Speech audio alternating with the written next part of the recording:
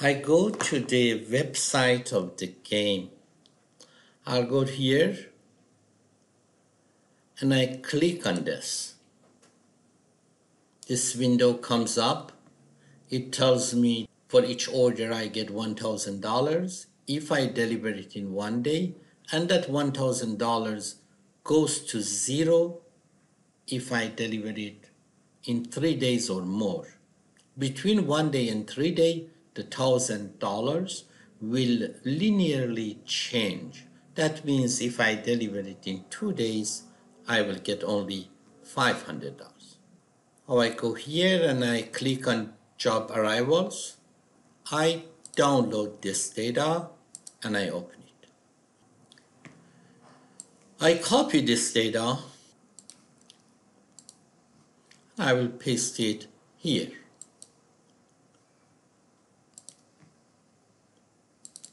And I paint it that color.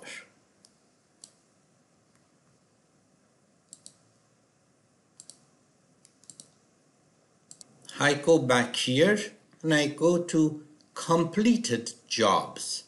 Plot completed jobs. Download, open, copy it and paste it here. And paint it. Remove those additionals. Now I do have this table. My inputs are here, my outputs are here. In the first day, I have received 2 orders, but I have only completed 1 order. The other one, I may just have started it, or it may be very close to completion. We don't know, but I have not sent it out. Therefore, equal to 2 orders have come in, 1 of them has gone out, and therefore one of those orders at the end of day 1 after 24 hours of day 1, which in our life is 1 hour, after day 1, I still have 1 unit inside my system. That 1 unit could have been just started or it could be very close to completion. We don't know, but it is still inside the system. In day 2, I have what I had in day 1 plus what has come in day 2 minus what has gone out in day 2. And therefore, inventory at the end of day 2 is still 1. But this one is different than the previous one because previous one we have already completed it. This is another.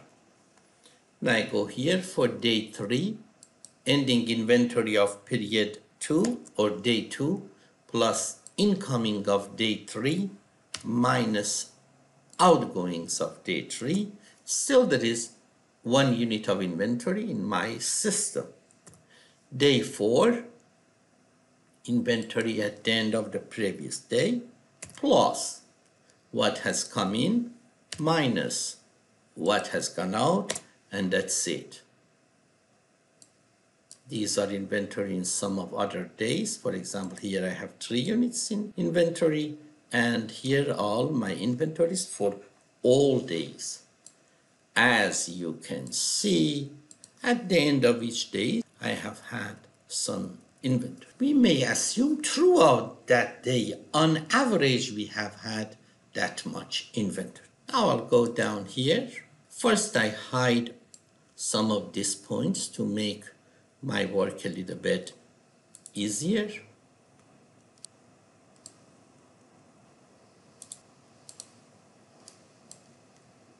Okay, now I come here and compute some statistics. The first one is mean. I type equal to average, and I go from row 1 to row 50, and the average of input was 306. Then I type equal to STD, standard deviation, of the sample, and that's standard deviation of this sample. Therefore, average was 3, standard deviation is 4, coefficient of variations is defined as standard deviation divided by average, and that is 0.67. Median, what is the number where 50% of observations are on one side and 50% on the other side? So median was 3. Max, I type max. Mean, I can just copy this down. Now it refer to one row below, so I go back over there, and instead of max, I type mean. Range is equal to max minus mean. Then I compute range divided by median. That is also an index of variability, like coefficient of variations and like standard deviation. Count, I know I have 50 observations, but sometimes in reality when I'm dealing with data, I don't know how many units of data are there. And the last one is confidence margin.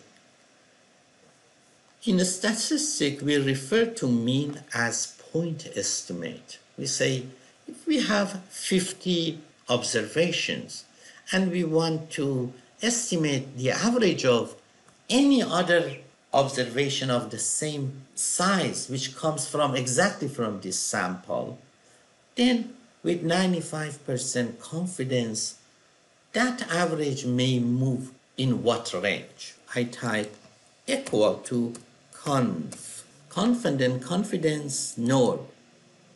The first item it asks me is alpha. If I'm talking about 95% confidence, alpha is 5% or 0.05, or I can enter 5%.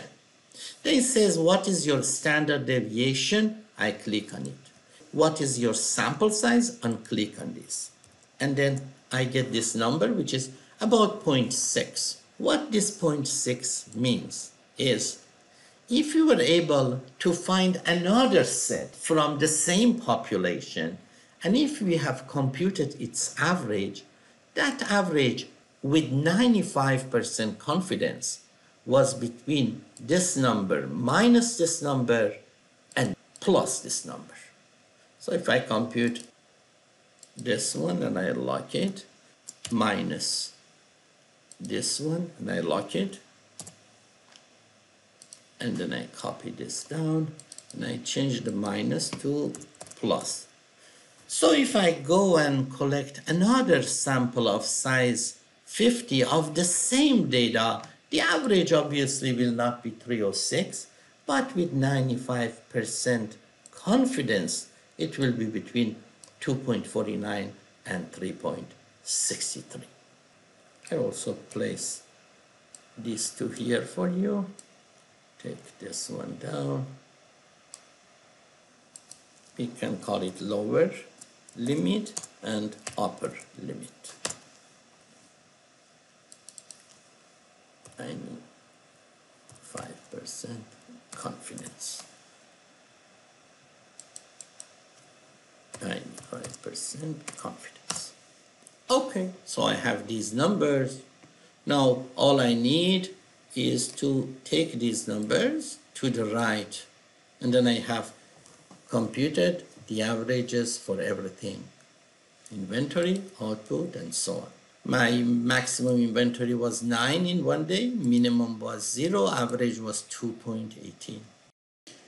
Before going further, I should explain a mistake I have made here.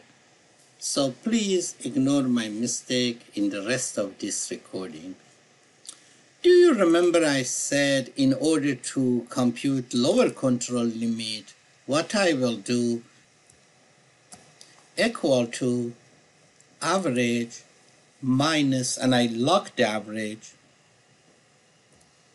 minus confidence margin, 95% confidence margin, and then I locked it. To make my job a little bit easier, Then I came down and copied it down, and then I went over there and I changed the negative to positive, and therefore I have lower control limit and upper control limit. The mistake I made was not here. It was not for this column. But if I decide to copy this to the right, because those two cells are referenced absolutely, then these numbers repeat themselves.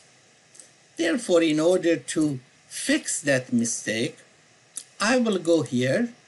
I have locked row 57 and row 66, and that is correct. Those two should be locked. But I really don't need to lock C. So I remove $sign from C and from C here, enter. And I come down here also. I will remove from here and from here. Now, if I copy this to the right, you see here, I have 249 and 365, but the numbers are different over here and over here. Here in these two columns, I do have the same thing over there. Indeed, I really even didn't need to lock anything. I could have just typed the formula twice. I could have written lower control limit is this one minus this one without locking anything. And then I come here and say upper control limit is this one plus this one, and that's it. I can then copy to the right the same thing. What I did over there was I put a dollar in front of 57 and dollar in front of 66, which makes it still correct. Here, just a dollar in front of 57 and a dollar in front of 66. And if I do it, still everything is correct. But if I had made a mistake and have put dollar in front of both of them, then when I copy to the right,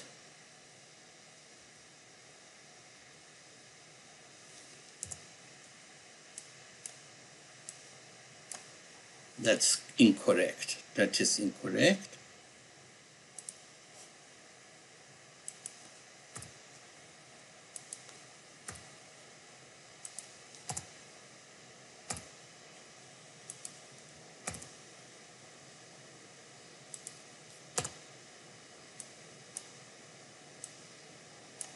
This is correct. Partial referencing is also correct. Thank you very much. You may watch the rest of the lecture. Could you tell me what is the flow time in this system? We said if flow time is under 1 day, we collect all the $1,000. If it is more than 1 day, we do not get $1,000. If it is more than 3 days, we don't get anything. Can I estimate the flow time in this system? Yes, I know the Little's law, which states R times T equal to I. Throughput times flow time is equal to inventory. Throughput, average output is 2.88, average input is 3.06. They are not exactly equal, but I can assume that the throughput is equal to output. Whenever input and output are not the same or not very close, we assume throughput is equal to output. So this is my throughput. R is equal to, that's my throughput. I is equal to, average inventory is this one. And I know that T is equal to I divided by R. T is equal to I divided by R. And that is 0.75, 0.76 days. If I want it in hour, it is equal to this and 24 hours per day, because our factory here works 24 hours per day, and therefore T is equal to 80 hours. it is very close to 24 hours. We need to go to different stations and see what the situation is, and perhaps if there is a large waiting line over there, we need to think about buying machines. For example, if I go to station 1 and if I look at waiting line, these are 60 kits. Each order contains 60 kits. Therefore, if I have 60 kits, that means I have one order. Not too much, one order is waiting. I'll go here.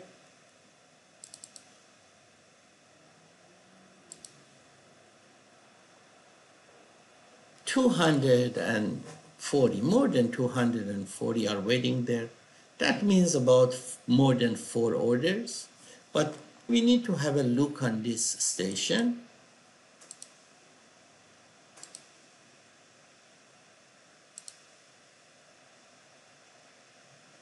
Here we have gone to up to 2 orders, but we are now fine. So you need to be careful. You need to look at different stations.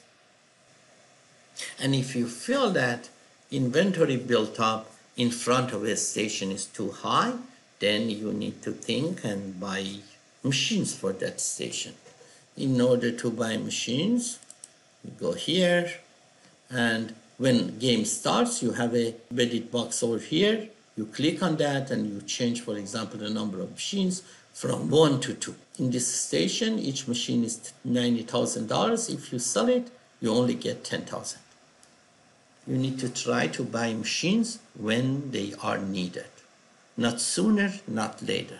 But the damage of buying sooner is much less than the damage of buying late. Thank you for your attention.